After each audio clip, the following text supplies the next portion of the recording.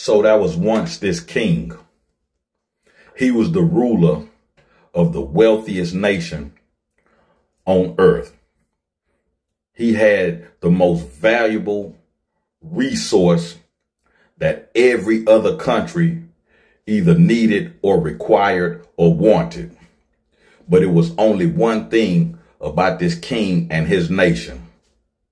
His nation was landlocked, and he was surrounded by other nations that controlled all of the trade routes and the waterways to export his resources. But one day, this king received word back from one of his knights that was out. When he rode back, he told the king that they had a gathering, and it was some other kings that were there that was making fun of him. They were saying, yes, he's a wealthy king, but he could be so much more wealthier if other kings didn't control and decide how much his resources would cost and how much of his resources would be allowed to go out into the world and into other societies. So really, they thought the king was weak. Now, it was a couple of things about this king. One of them was he hated to be laughed at. So the king became so enraged and angered that he called all his council in to his chambers. And he told his council that he was contemplating on waging war on another country and taking over their country, so he no longer had to answer to other countries about moving their resources. Now, his council felt like this was a real bad idea because their country was experiencing the greatest economic boom that they had ever had. Everybody in the kingdom was prospering and everybody in the kingdom was doing well.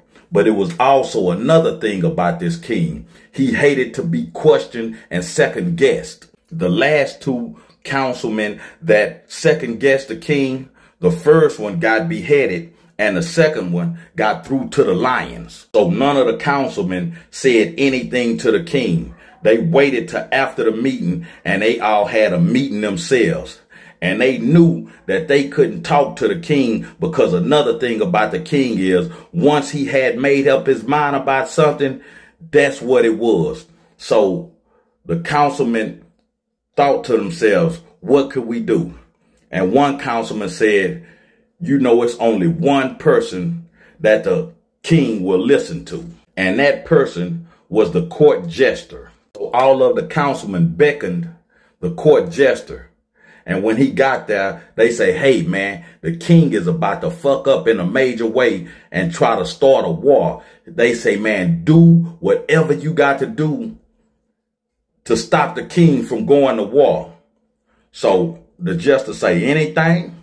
They say, yeah, anything. So the next day, after the big feast that the king had every day, and the king and all of the court was sitting around, the jester stepped up in front of the king. Everything in the court got quiet. Then the jester proceeded to tell the king, King, you know what happened to me yesterday? All of your councilmen came to me and said, man, the king is a bitch ass nigga who must have lost his motherfucking mind.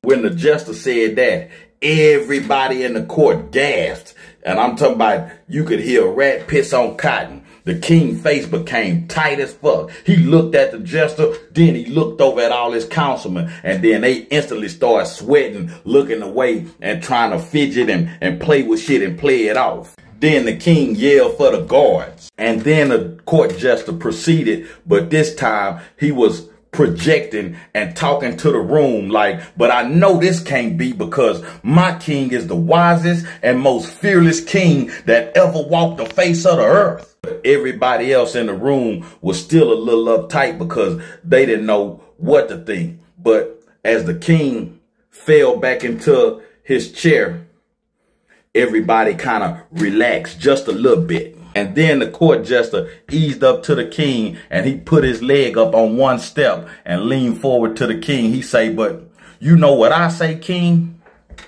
And the king just looked at him and he say, I say that if my king tries to wage war, he might as well come up off of that throne and put on this motherfucking clown suit that I got on. And you can feel all the air just shoot out the room. And the king and the court jester had a stare down. And the court jester didn't stop there. He said, cause shit, that would mean that my king is a bigger clown than I am.